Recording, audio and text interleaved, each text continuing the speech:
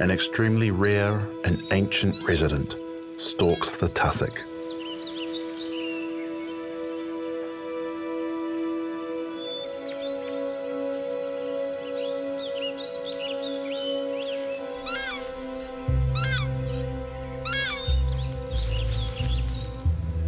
This is a takahe.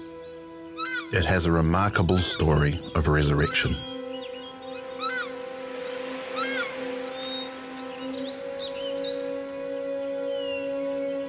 These large flightless birds were thought extinct for half a century before one final population was discovered in a remote mountain valley in 1948.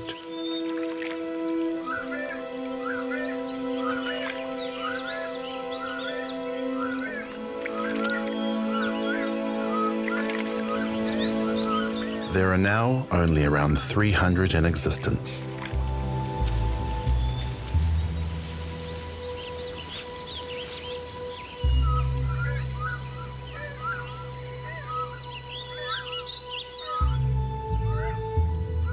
Which makes this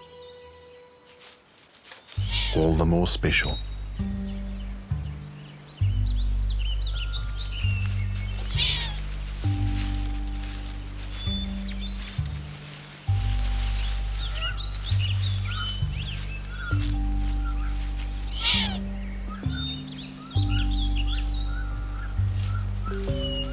Two tiny, fluffy chicks, barely a day old.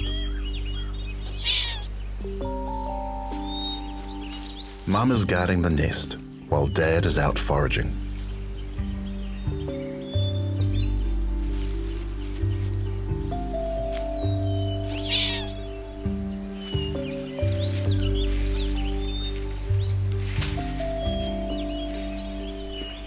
In the wild, the parents would usually only be able to provide enough food for one chick, and the other would perish.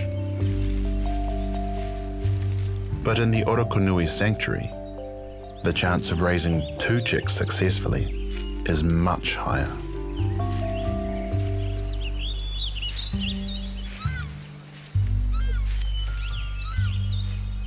Dad forages on tussock grasses, pulling up a blade in search of the juicy, tender base.